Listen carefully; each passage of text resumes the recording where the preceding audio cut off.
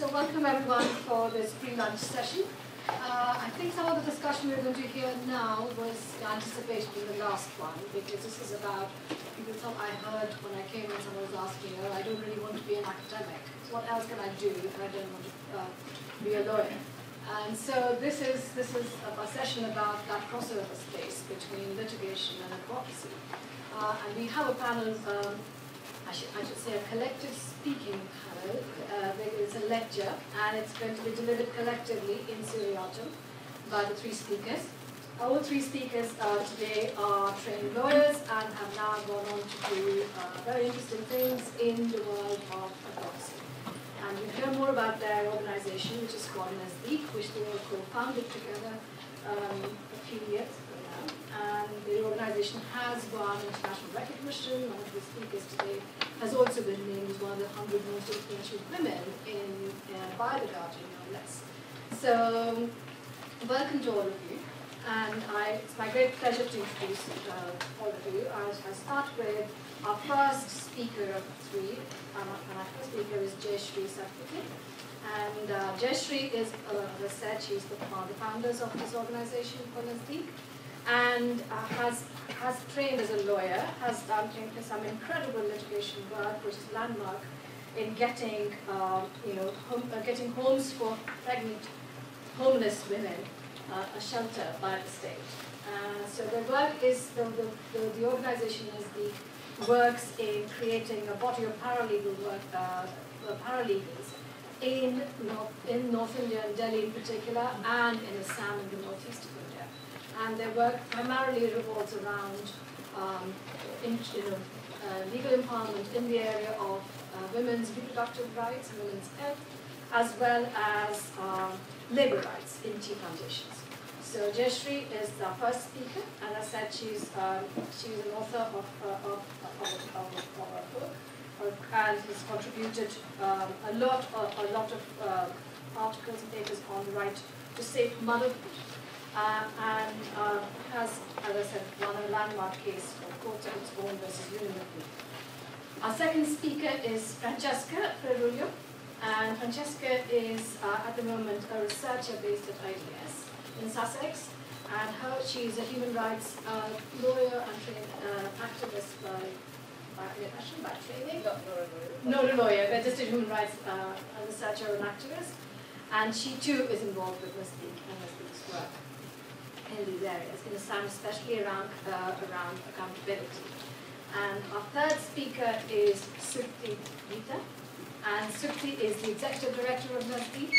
And she too, like her colleagues here, has worked immensely in creating this body of paralegal workers in Assam, especially around tea plantations, and has also, like Jayshree, has been involved in a lot of landmark litigation, especially around Lakshmi Mandir versus Deendayal Harinagar Hospital, again, which was the first decision in the world to recognize maternal mortality as a human rights violation. So we have, as I said, an impressive set of speakers, and I shall take their time. Over to you. Good afternoon. Thank you for attending this lecture today, and thank you for Transnational Law Summer School Institute 2016 for giving us this opportunity to speak today. So each of us will take 10 minutes roughly, and then which will be followed by Q&A. You're not going to that one. I'm one, so you're stuck with me now. So just to say, Nazdeek, as Kriti mentioned, Nazdeek is a legal empowerment organization, and we are committed to bring access to justice closer to the marginalized communities. Don't worry if the sentence doesn't make any sense right now, because we will kind of talk about it. Just to give a little bit of more background about me is, I come from a small town called Chandrapur in the state of Maharashtra, India. There are several lawyers in my family, but I'm the first one to practice human rights. I started my career by working with a leading legal aid organizations who specialize in public interest litigation. Now, public interest litigation is very unique to India.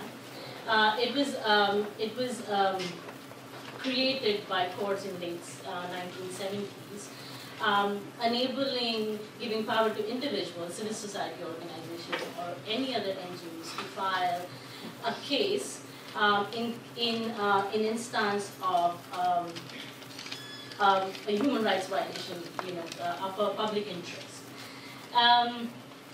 While I started as a junior lawyer at that organization. Over 5 years, became a director of litigation with responsibility of filing public interest litigations on behalf of organizations and individuals.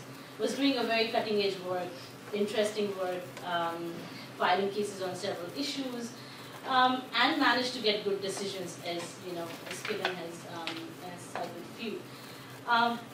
But we came across many hurdles, and one of them were that even if we manage to, in spite of all odds, like community come with like weak paperwork, if there's no background as to knowing that they will have to file a litigation. After doing all the background work and managing to get a good, strong decision, the major hurdle was to get the decision agreed. And especially in instances where communities weren't directly involved in litigation. They had very limited understanding how the judicial structure worked, how the administrative structure worked to get those decisions implemented, with a poor literacy levels as well. I'll give you one example of a case where we got a very good decision. Is in 2010, Delhi was hosting Commonwealth Games. And the government decided that there are two stadiums in two different parts of the city, and they want to connect them by constructing underpass. And along the way, there was a community who had been there for 70 years. And out of the blue, the government shows up with a bulldozer and evict them without due process, without any notice, without giving rehabilitation.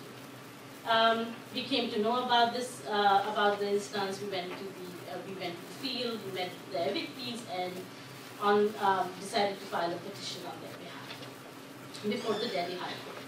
We managed to get a very good decision, a groundbreaking decision, in fact, which set a process, due process for, it's very bright, due process for cases, in cases of eviction, giving them relief, a time-bound direction to the government to determine the eligibility of the community. And because of the decision, like it kind of paved way for many other communities from Delhi to go to court to claim right to housing. But 2010, how many? 6 years, 7 years. They were evicted in 2009. 6 years later, they're still living along the sewage line. This is one of the families amongst 21 families who are still waiting for the rehabilitation. This decision has been cited in the literature by UN, has been celebrated everywhere. But when you look at real people, real change, nothing has happened. And this is just one instance. There are other decisions which, again, like after so much effort, so many effort, and you see that it doesn't bring real change in lives of people. What it is judicial victory, and it remains like that. And it kept on adding to frustration because the work was satisfying at the level that you get your name on a nice decision. That's not it. When you see that it has not done anything to people, you just question the effort, question the system. All three of us were working in the same organization as different cases, but then we found that over a year, we found that we share same frustrations. And we thought, why don't we try to change the angle, change the perspective in which we are looking. We realized that it is a system which I think works in other field of law, but does not work in human rights area specifically. It's a top-down approach. A client comes to you with papers, you just we just say what should be done, what should come out of it, blah blah blah, and you get it done, and then just give the decision to the community, where the community does not know what to do. In India, mostly they don't even know what it means, because most of it, all of them are in English, High Court and Supreme Court decisions, and they just don't know who to go to follow up and how to get it followed. So we thought, like, why not to try a bottom-up approach, where to go local, to engage with the communities before they face such violations. For example, in Delhi, we work with 4 communities who live in slum, and talk about what should they have, what documents should they have ready with them, what are the criteria for rehabilitation, what are their rights in case if a bulldozer shows up in front of their community, who can they call, all that stuff. And with that thought, we started Nazdeek. Nazdeek means to bring close. It's an Urdu word, it means to bring close, and we thought that there was a best word while we are working on bringing access to justice closer to communities, with our core focus on issues of health, housing, nutrition, and then labor got added to it. With that perspective, we wanted to identify a community and an organization who, where these issues needed to be addressed, through legal recourse, and an organization who has a vision to kind of build legal capacity of their staff. So that took us to Assam, where the state has the highest maternal mortality, high infant mortality, high anemia. And Assam, as we all know, the tea comes from Assam. So Assam is Francesca will give a little more background on Assam. There we started with an organization called Pedagogy, which is a grassroots indigenous empowerment organization who works with tea laborers and their families. We went there and we started working with women who were tea plantation workers, and we talked about maternal health, nutrition, everything. And then we knew that they had not been paid minimum wage, And then we ignored that for some time, thinking as to what to do with it. But then we realized that unless we go into labor issues, we might not be able to get, to any logical conclusion only talking about it. So that's how labor as an issue got introduced in our work. While after working for 6-7 months in Assam, we just couldn't ignore it. Francesca will now go in specifically in Assam and what are the conditions. Should I use this?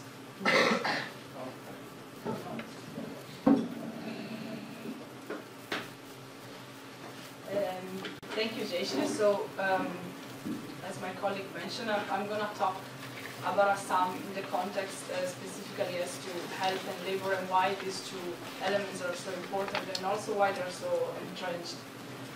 Assam is the largest tea growing region in the world. It produces half of India's tea production and about 1/6 of the entire world production. And I'm sure you're all familiar with Assam tea. In the UK, especially, Assam tea is used to make English breakfast blend.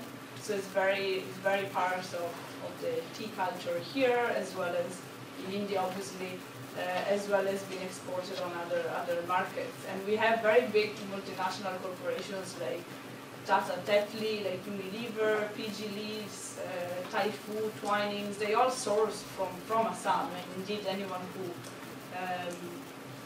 makes English breakfast has to source from Assam.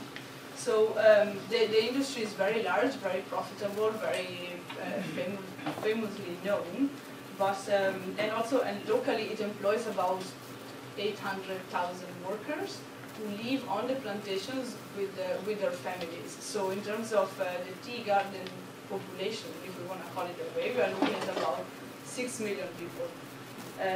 Out of these 800,000 workers, about half are women, which is quite a high percentage, quite a high ratio for India's organized sector.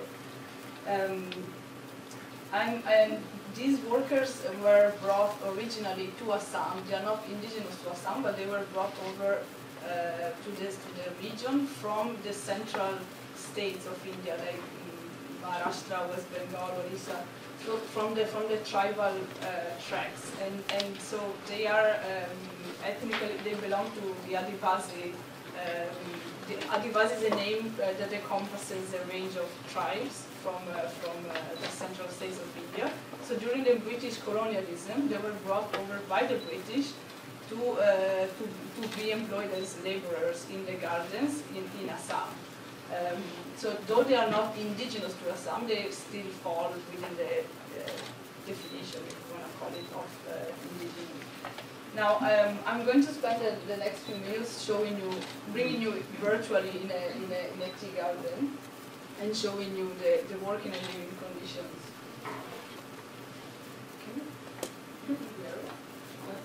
Can you click on the arrow?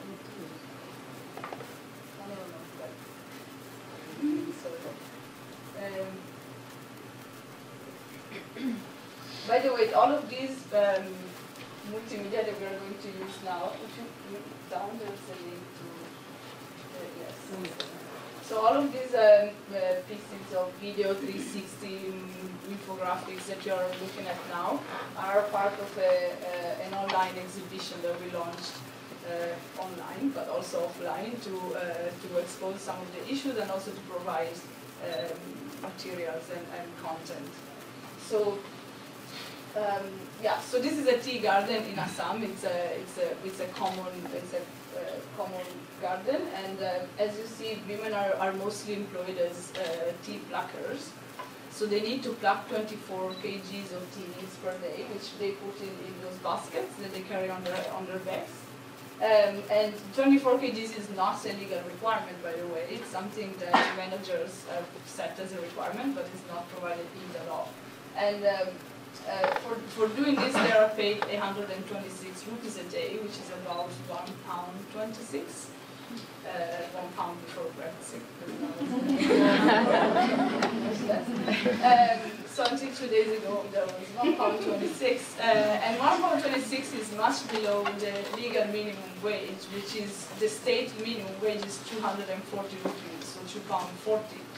So we have 126, the wage actually paid against a legal minimum was 240, and that legal minimum is not, as calculated, not to be enough to fulfill needs of families. So it has been calculated that a living wage is around 330 rupees. So what they get is 126, and just think of the relation between 126 and 330. So if they don't meet the plucking requirements, their wages are cut. So the Plantation Labour Act is the main piece of legislation that applies to the gardens, and it talks about minimum wage, but it also talks about living conditions and benefits that workers living on the gardens with their families should have access to. Now, if we go to the next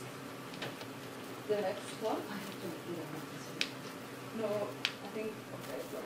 Huh? On here, yeah. Now, okay, this is an average garden quarter, so 1 quarter of housing that is provided to all permanent workers, that should be provided to all permanent workers. And as you can see, there is no electricity, there's no water, there's no latrine, and the place rests in very inadequate condition. And this is the only facility that workers have to live with their families. The woman that we see in the house, sitting in the house, is about 8 months pregnant. Her husband and her brother-in-law are both working in the garden.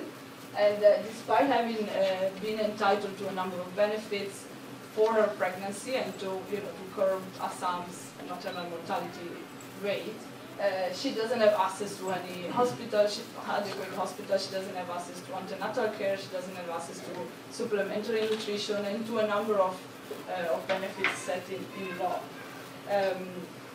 Now, if we look at, like, if we take this scenario, so very low wages and such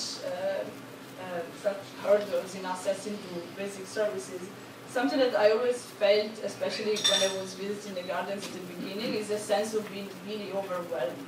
And if you have to develop a legal strategy, you just wonder where to begin from, because there's so many issues, they're so big, and it's just, the context is so heavy. So I think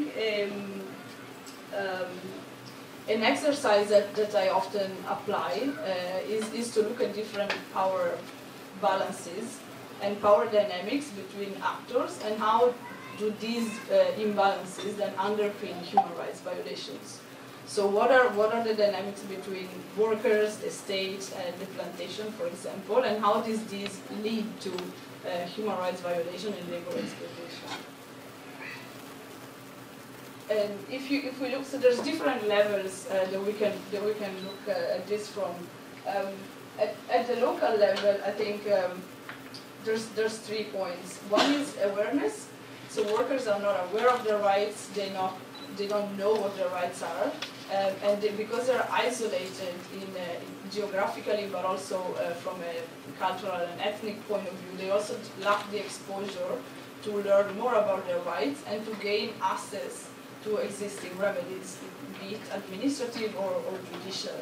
And then the other element is the power relation between them and the manager. So even if they had knowledge and awareness of their rights, they still wouldn't be in a position where they can challenge the status quo. I think we can show a short clip from a worker that we interviewed in one of the gardens.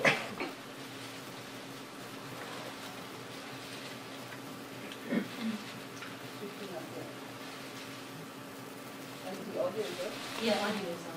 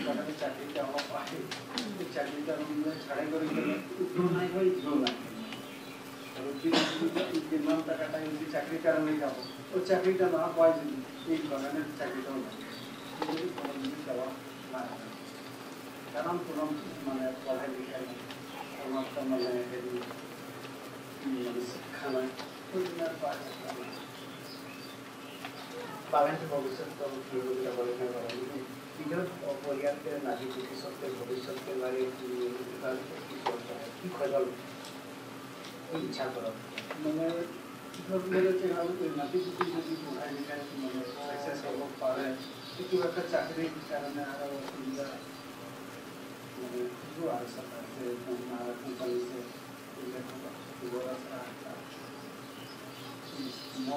আপনাদের আর কি বলবো বাগানে তো আমরা অসুবিধাই এখন চলে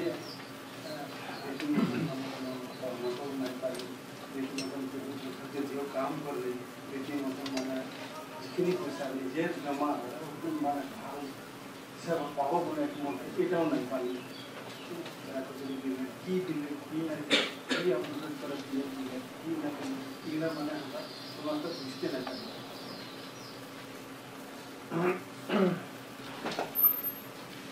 So hopefully that gives you a sense of the limited agency that workers on an individual basis have. But then if we look at a more political level, at state level, workers also lack collective power. So wages are currently set through negotiations that are held once every 3 years. between the industry and the union. And Indian law provides for the main union to be, so the one that has more members, to be the only one able to represent workers during wage fixation.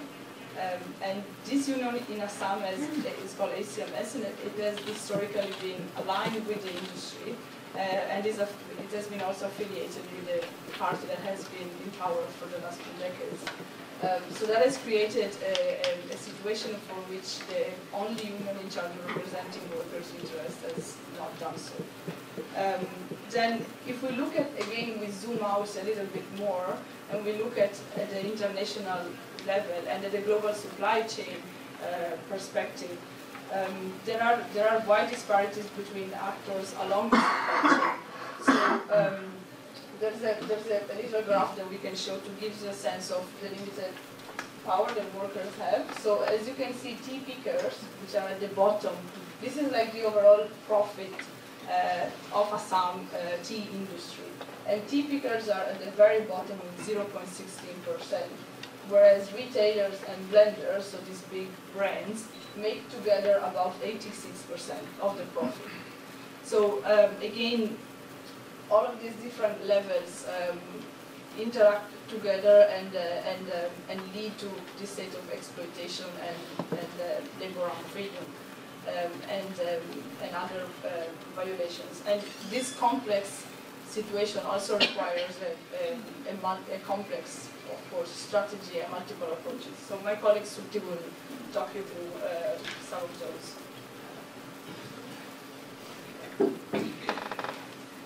Hello everyone. Is this on yet? 40 minutes later I asked the question. Thank you everyone for this really wonderful opportunity. And I think in response to the challenges and the gaps that both Jayshree and Francesca talked about, our response, what are we doing here? Why are we here today? We're here to talk about what you can do as lawyers. What can you do within the framework that exists as activists, as researchers, and as traditional lawyers. What is the framework within which we can push issues like this? And this is just a case study of some of our work, which we believe can be applied in different contexts and different issues. And I think on that, we have developed what we think is a tiered approach to respond to these kind of pressure points, whether they be at the local level, whether they're at the state level, or they're at the international level. And so we really take on a multifaceted, tiered approach to that. And it really centers on this notion of what's called legal empowerment. And that is about putting the law, or seeking to put the law in the hands of people. Very kind of general statement, but it's really about breaking down the legalese and helping to translate that to something that's meaningful for communities. So within the local framework, one of our key strategies involves building community agency and the ability to claim rights. And one of the ways we do that is building up community paralegals. You're all in the law field, so I imagine you all know what paralegals are. So I won't go into that, but basically they're not lawyers. It's in our case, our paralegals are tea workers, they are housewives, they are farmers, they are sometimes government health volunteers. And what we do is we spend at least a year with our paralegals doing intensive training programs. And that involves both substantive, which is rights-based understanding, the available government health entitlements or nutrition entitlements or private benefits that are applicable to, particularly in this case, tea garden workers, and also the skills, the practical tools. How do you conduct a fact-finding? How do you go into a government department and present a case? Civic education, behavioral learning, the whole kind of spectrum. And the woman we showed you earlier, that Francesca showed you, the 8-month pregnant woman, one of our paralegals, if she met her, she would be able to know what to ask. Are you a tea garden worker? How long have you lived here? Are you a permanent worker, casual worker? How many months are you pregnant?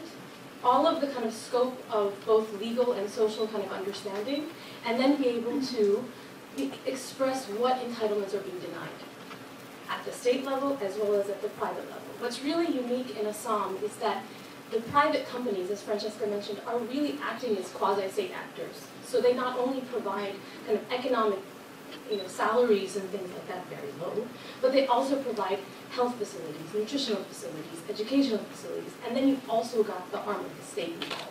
So we really need to think about how those two things work together. And so at the end of that kind of exercise, our paralegals will be able to document that in some sort of basic report and make that be the basis of a complaint or potential litigation in the future. The next element that we work on is, okay, so I should step back on that. In addition to kind of building up community paralegals, we're also seeking to bridge that gap between individuals and communities and this whole thing called lawyering, right? And how do we do that is we really look at promoting pro bono legal support. Now, I'm a Nepali American lawyer, and unlike the US context, where there's a very kind of strong pro bono commitment, support, that doesn't really exist in India. India has a very nascent pro bono culture. Lawyers are incredibly overworked and under-resourced, not that they're not in other countries, but very much so. The bar associations do not promote it. You don't get any sort of CLE on it. Pro bono law firms do not really see it as a value for their CSR. So really you're working in an environment where legal professionals don't see that as something they should be doing. So, and within the institutions, unlike I think King's and other universities, only the national law schools and wealthy private legal institutions have begun to build legal aid clinical programs into their curriculum. So with all of that in mind, we're in a rural part of the northeastern state of Assam, and none of those things exist. So what has been our strategy? It's been approaching the local law college there, which is called the Dhital Law College, which is a district level institution, and approaching the college to see if we could establish a human rights clinic that's dedicated, one, to kind of imbuing a notion of what does social justice mean, two, providing lectures and sessions both on the substantive components of human rights lawyering, and that means use of constitutional law, statutory law, what does a factual record even mean? I mean, these students haven't even been exposed to NGO reports, state-level government reports, treatises. We were asked, what is a treatise? I mean, we're talking about really different levels of legal education here, as well as the practical components of drafting effective petitions and drafting effective complaints. And our goal through this was to really challenge the notion of what it means to have a human rights case. Oftentimes, students hear about public interest litigation, which Jayshree mentioned, which India is heralded for around the world, and they think you have to go to the Supreme Court. They think you have to go to the High Court. And what we're trying to say is, if you draft an effective complaint at the administrative level, against the health department, against the food department, against the labor department, you can make real change, and that's a human rights case. So that's our goal. And in the last 2 years, we've worked with about 35 students. They've gone for many of them, having grown up in Assam, the first time they've entered inside the garden. You saw in that video, he kept referencing outside. The plantations exist as this is a plantation. Everything is inside. You don't leave. Theoretically, literally, figuratively, maybe once a week maximum, and that's the local village. That's right here. So we're trying to bring people in as well to kind of show what's happening within the gardens. So by working together with the law students and with the community paralegals, our strategy is utilizing administrative remedies. And so I kind of talked a little bit about that already, but really building and kind of pummeling the administrative level departments with effective, well-researched, well-drafted complaints. Moving up another level is really looking at the state. And there are certain issues which we all know that are more structural in nature, which are more political in nature, that require different forms of attack.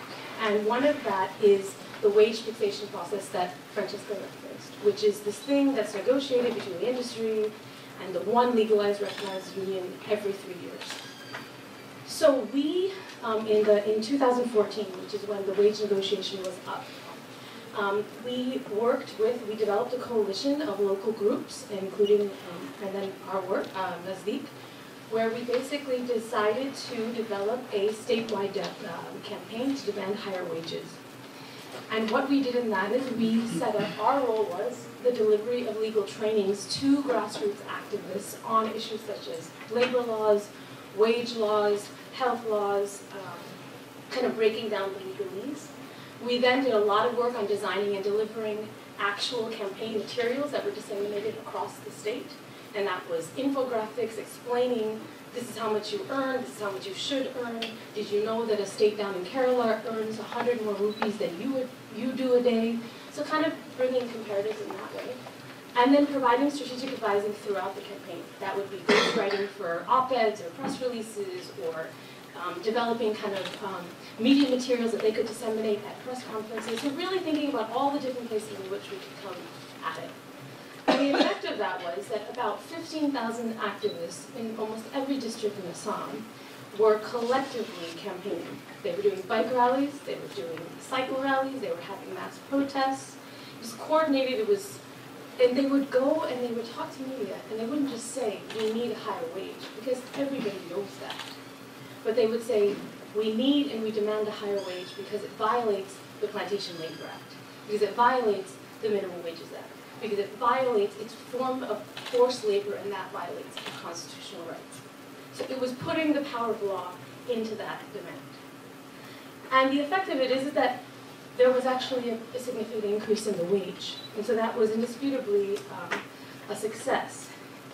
But as in all things, we'll go to the next one, the fight doesn't end. And I think one of the things to think about is being a lawyer, an effective kind of activist and advocate, is knowing when litigation is right and when litigation is wrong. And here, we didn't opt initially to go straight to the courts, even though there was a clear violation of minimum wage standards. And the rationale for that is that the industry is so incredibly powerful.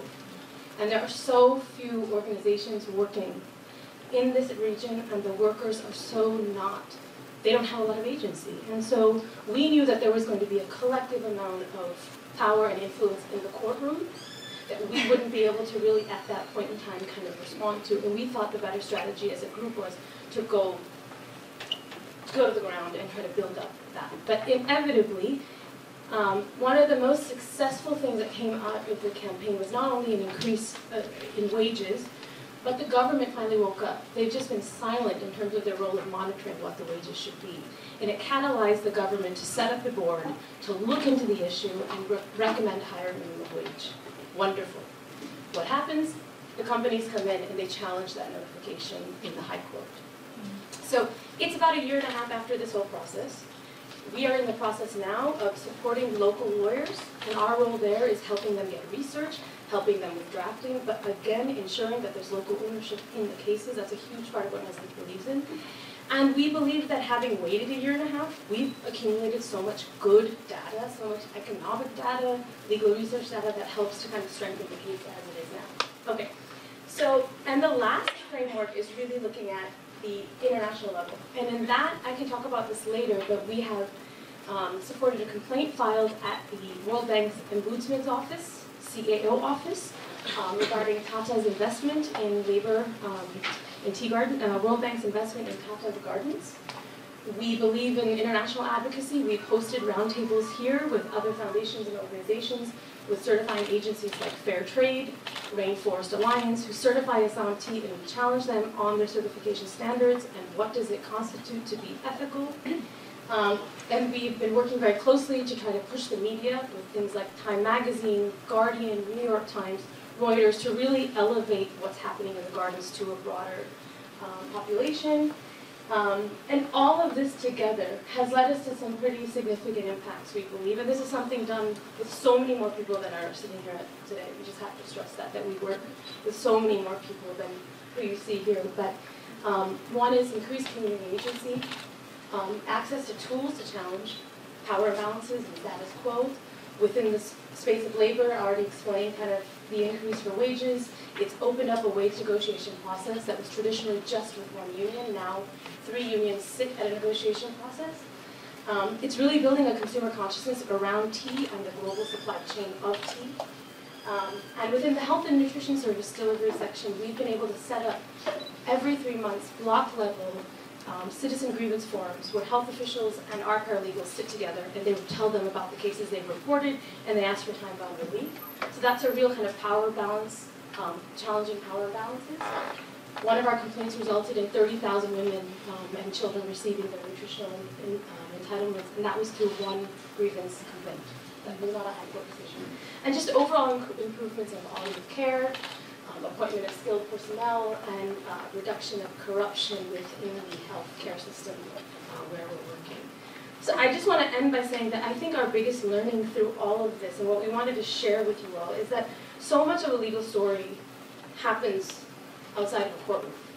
And I think that really challenges what we as lawyers or we as law activists are taught. And I think our job is really to seize openings at every level that we can, to reflect and adjust our strategies accordingly, not to be beholden to one thing, and really look at that, ensuring that the process is community-owned and community-driven in